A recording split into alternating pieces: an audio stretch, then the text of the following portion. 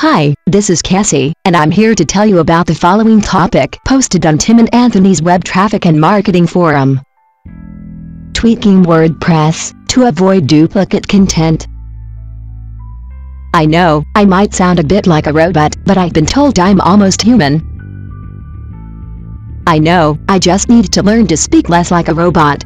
I'm getting there. I suggest you visit the free Web Traffic and Marketing Forum today to see thousands of other questions answered, like this one that I am about to show you. The forum is located at www.webtrafficandmarketing.com. So Charlie, what's today's question?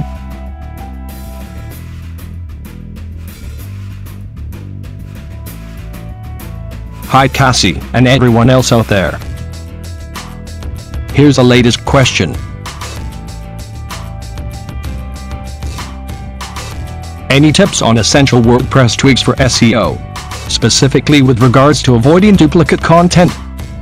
Okay, here's one of the answers that was given.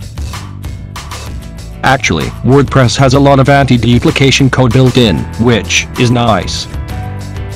URL normalization is a Wikipedia article on URL canonicalization. Love that word. That shows common reasons why content can be seen as duplicate.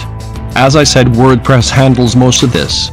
Make sure you set a proper permalink, see settings, or permalink. The all-in-one SEO pack is a good plugin to start with. It allows you to set individual titles and descriptions for each page, including the root page, which can be a common cause of duplication. Great question, and great answer.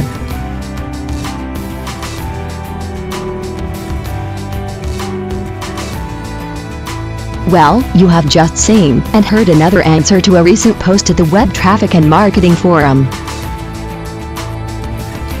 To find out more about this topic or many other web traffic and marketing topics, visit the forum at www.webtrafficandmarketing.com right now. It's 100% free to join.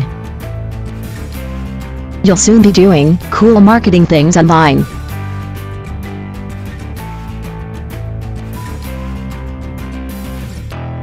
Join the supportive online community and get answers to all your web traffic and marketing questions.